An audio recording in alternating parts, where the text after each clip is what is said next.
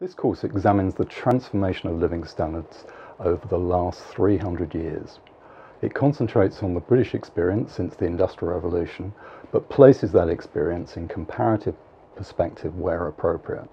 The topics covered include changes in real incomes, the size distribution of income, the measurement of poverty and its causes, and various aspects of the biological standard of living, including changes in food consumption and nutrition, and changes in stature and health.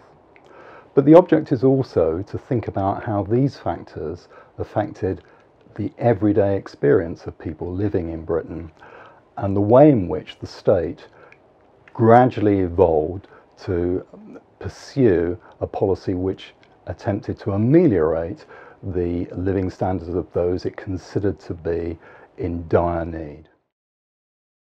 So every economic historian should know about the debate about living standards during the Industrial Revolution. It's been one of the most long-standing and controversial debates within the discipline.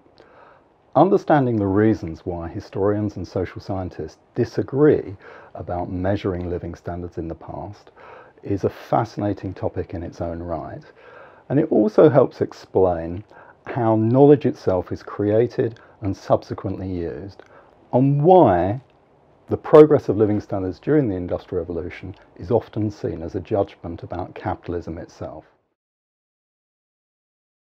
The first United Nations Millennium Development Goal is the eradication of hunger and poverty. Most would agree that in Western countries this occurred sometime during the 20th century.